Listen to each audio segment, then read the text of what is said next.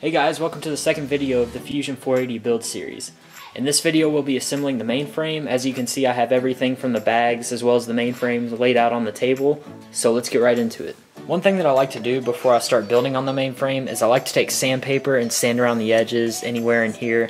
This is so that whenever I'm hooking up my electronics later, that there are no wires whenever I'm wiring everything up, that there are no wires that are going up against the edge and fraying over time due to the carbon fiber just being sharp. So like I said, just take some sandpaper, sand through there. One thing that I noticed is blades seem to have already smoothened out these edges, which is really nice on their part, especially good, something that a beginner might pass up. So it's really nice that Blade did that. Still recommend going through each edge and making sure that everything is smooth. If there's any sharp points, just take some sandpaper, file it out, you'll be good to go. Okay, so first part of this build are going to be installing the canopy posts. Keep in mind that I won't be using Loctite just for the sake of the video to keep it nice and short. This is a very easy step since it's essentially just putting 4 canopy posts up against the frame.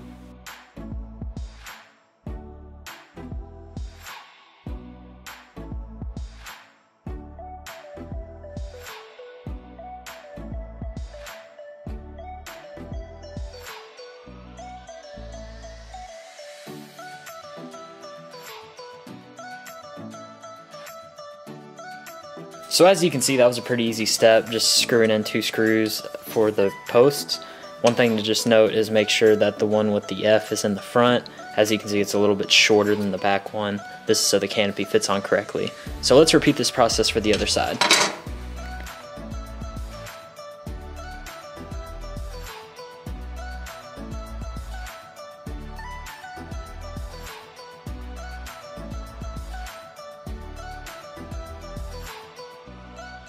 So you can see all 4 posts are installed. Keep in mind that there is no right and left frame. It's all depending on where you install your parts. Just keep in mind which frame you're working with. I've seen countless times of working with a frame and then you end up putting, for example, 2 posts on both the same side. Just make sure you have an opposite side that you're working with. Okay, so up next we'll be installing the bearing blocks. Keep in mind that there is a top and a bottom. It's easy to find out which is which. The top one is going to have these 2 screws. This is for the anti-rotation pin bracket. So just make sure that both shapes line up like so. And let's go ahead and install those.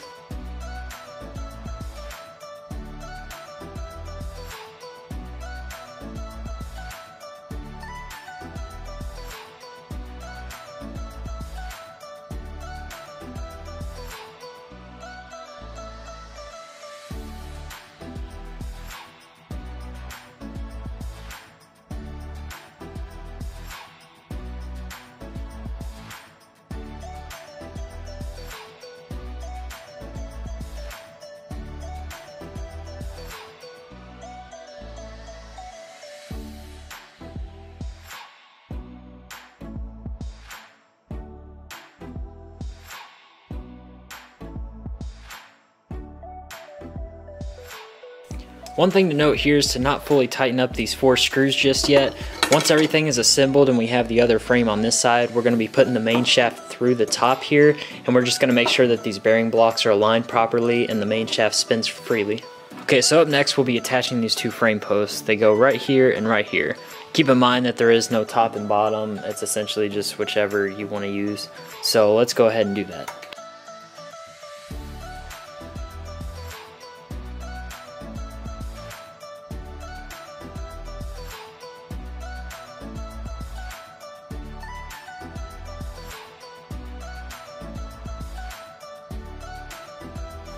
Okay, so up next we're going to be attaching the landing gear mounts. It's going to be just 2 screws going into the frame.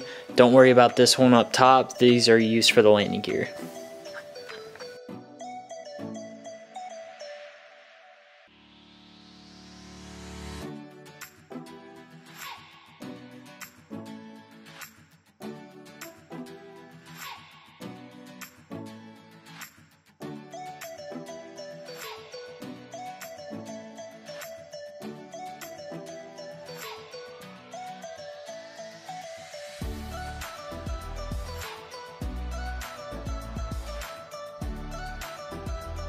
So now that everything is assembled on this side, I'm going to go ahead and take all these screws out, put the other frame on, and we'll get back to you whenever that's completed.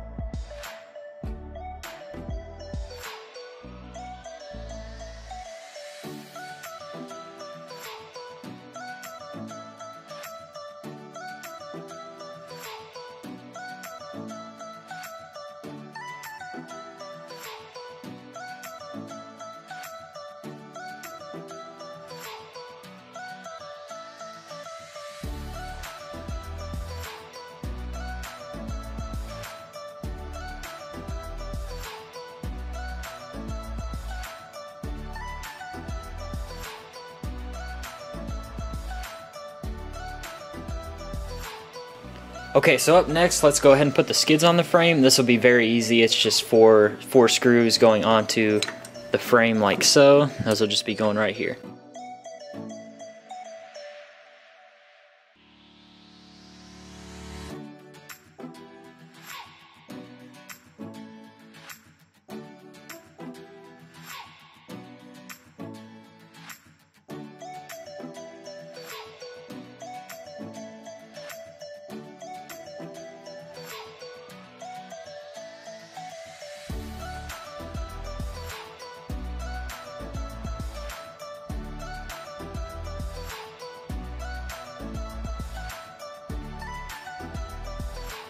Okay, so up next we're going to be doing the tail belt guide. It's just 4 screws going in the back of the frame, and let's go ahead and do that step.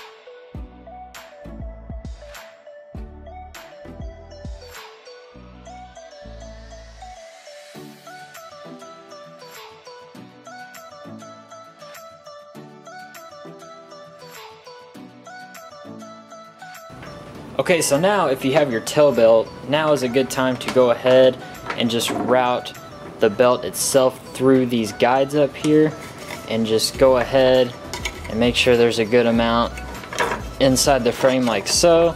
Right now we're going to go ahead and install the main gear and the main head to the frame.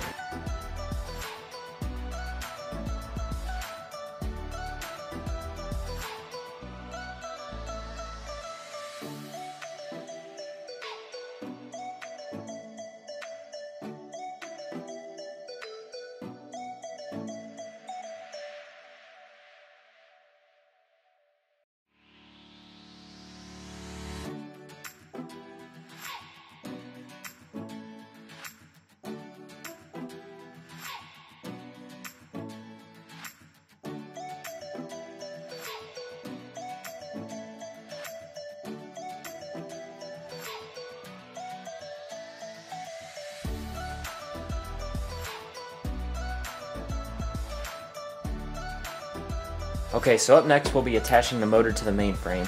I've already assembled the motor mount and the pinion. It's very easy. It's just 4 screws right there, and then 2 set screws in the actual pinion. Just make sure you use Loctite, and you've already soaked the screws in acetone. And make sure on the motor, one of the set screws is going to be going against the flat side of this motor shaft, and just make sure it's lined up and all good. So let's go ahead and attach the actual motor mount to the airframe.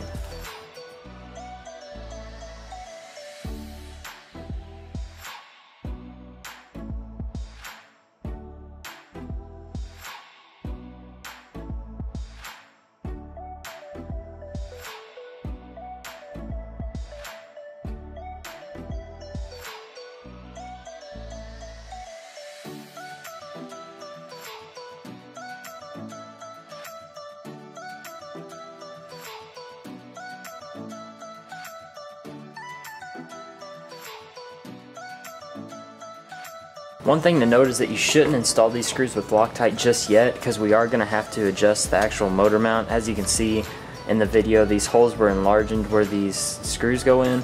That's so you can slide the motor mount back and forth to set your gear mesh properly. The way that I like to set my gear mesh is I like to push up the pinion up against the main gear as tight as I can, and then pull it back ever so slightly that you can see a very small movement and just see a very, very tiny click. It's very subtle, but you can just feel that small click in the actual main gear, and that is where I like to set my gear mesh. So once you have your gear mesh set to where you like it, you can go ahead and tighten down these 4 screws. I usually like to go opposite, so I'll tighten down that one, flip it around,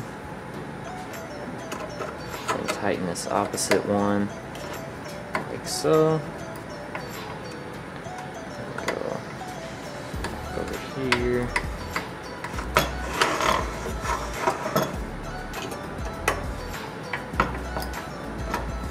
and we are good to go. I don't know if you can see it, but there's just a very slight click. So the gear mesh is good, and we have the motor installed in the airframe. So now let's go ahead and install our ESC and battery tray. As you can see, it just mounts in the front like so. There is no top or bottom side. I'm just going to install it like that because I like the logo to be down here. And you can see there's just 6 screws in total, so let's go ahead and do that.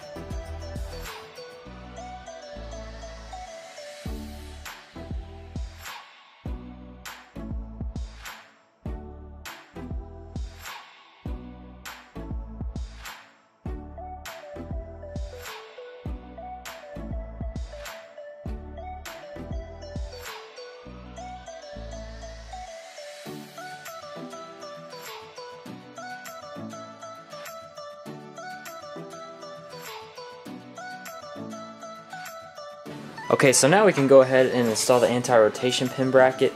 If you take a close look at it, you'll see one side is completely flat and the other has a slight curve to it. I'm going to install it with the curve facing outwards. So the curve is on this side, flat side is up against this side. It's a very easy step, just 2 screws right here. Go ahead and unscrew them, Loctite them, and go ahead and install the anti-rotation pin bracket. So let's go ahead and do that.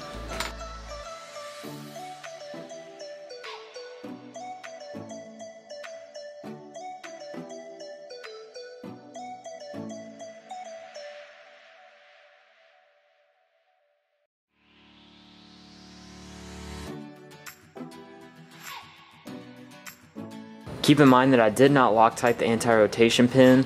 This is so that I can easily remove it and install my linkage rods for the elevator ball link so that I can easily take it off and adjust it if I need to. And once I'm satisfied with the length, I can go ahead and install that pin in there and go ahead and put red Loctite on there and reinstall it onto the swash plate.